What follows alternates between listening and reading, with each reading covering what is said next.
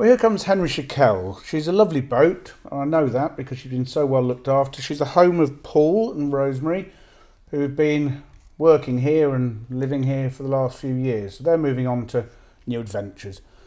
So she's been very well looked after. She was last blacked in May 2021. She was last serviced in September last year, but she's been very little used since. There was a full survey carried out on her in 2017. That's available in the office for viewing. She's just been polished. You can see the paintwork's looking ever so nice. She's 68 foot, built in 2009. She's a semi-trad. The hull was built by G&J Reeves and the fit out was by the same. Very well regarded builders. You can see the paintwork. Come up lovely. 68 foot gives you an awful lot of living space, to be honest. The restrictions on the canals are very few and far between.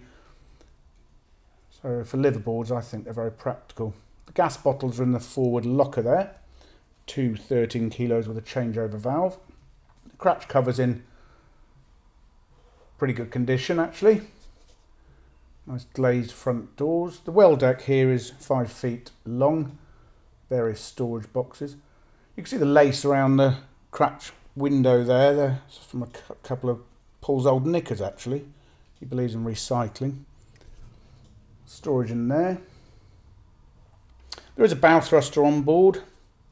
It's a Nobels 309. There's two 140 amp hour batteries that power that. There's an anchor and rope there. And before I forget to say it, there's also an Axiom propeller on board, and the difference they make to navigation is incredible. In we go. She's fitted out in oak face ply with solid oak trim. The saloon, there's great space in here, 16 feet 4 inches long. Super comfy sofas and armchairs. It's a sofa bed actually, that sofa. A bit difficult to get in that cupboard with the chair there, but anyway, there's a decent sized cupboard. Storage under here.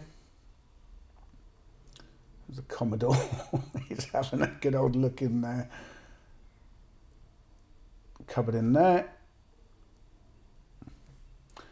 Some lovely leaded glass cupboards on the port side here. There's a television opposite the sofa. That's a 24-inch Blaupunkt TV DVD combo. There's also a TV cable aerial point in the bedroom and a satellite box on the roof. That stove is a Stovax multi-fuel stove, and there's the view down the saloon. Head height on board, 6'4". Lighting is mostly LED. There's a bit of halogen still on board, but it's mostly LED. Right, the galley, 8 feet 3 inches long, so good space. Plenty of storage in here. The worktops are laminate. The cooker, you can see the 4-burner gas ring there. Oh, we'll go back here. Little drawer under there. It's a 4-burner gas ring, and the oven is a Bowmatic oven and grill, all nice and clean. Cupboards and a drawer next to it this side. Opposite's another one of these shelving units. The fit out's nice, I have to say. The fridge itself, it's a 12 volt shoreline with an ice box. And down this side under the stainless steel sink, plenty of cupboard space. Quite a few drawers. And there's a sink. I'm not sure I ever saw Paul at that sink. It was always Rosemary, I believe, but there we go. Who's to comment? Then there's a dinette area. This is the dining area. This actually turns into a double berth, crossways. I'll show you in a minute how it works. The drawers underneath both pull out to the other side of the boat, and that becomes your base, and there's a board in the saloon for the bed base thing.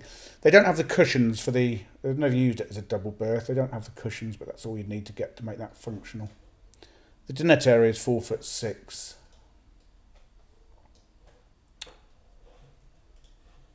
Into the bathroom. It's a walk-through bathroom, so plenty of space in here. 7 feet long actually. Ceramic sink in the corner there. There's a set for cassette loo there. There's 3 cassettes with that. And a bath over there with a shower over. You might have noticed a radiator there. There are 4 radiators on board. They're heated by an Aldi gas boiler. Good sized cupboard here. 3 loo rolls, look. A couple of years ago in lockdown they wouldn't have stayed on board, I can tell you. They were worth a fortune.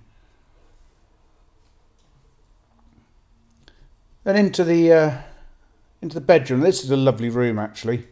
Nearly 12 feet long. Feels like a proper bedroom rather than a boat bedroom. A bit of an airing cupboard here. Another good sized wardrobe on the other side.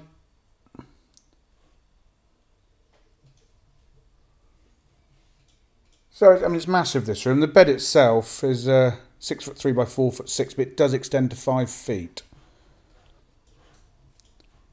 And with the sofa bed, bumble, sofa bed in the sitting room and the dinette conversion, you could sleep 6 on this boat. Yeah, really nice room. And being down at the back of the boat, you're nicely isolated. Some nice glazed doors here. Frosted glass. Another cupboard there. Oh dear. Oh, Commodore. A little utility area in the rear cabin here. There's a washing machine there, you could see. That's a Bosch Classics. There's the inverter. That gives you 230 volts. It's a 3 kilowatt inverter charger, Victron Phoenix. And there's the hot water tank in there. Hot water is heated by the engine, the Aldi gas boiler. There's also 1 kilowatt immersion heater on board. 12 volts on board. There's a bank of 4 120 amp hour domestics and 1 starter. And it's the rear semi-trad cockpit. There's a view from the helmsman's position. And 230 volts. There's landline hookup and the inverter, as I said. Storage under the bench seats either side. The engine's under here. It's an Isuzu 48. Hospital silencer. That's pretty presentable in there, I think.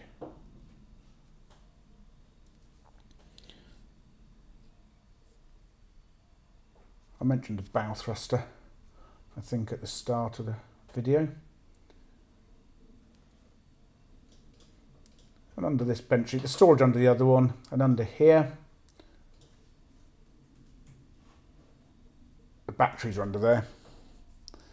5 of. Lovely outdoor spaces. There is a tonneau back cover for this rear deck to protect it from the elements. Bumble, get off the bed. We'll have another walk back through. The water tank's integral, 680 litres approximately.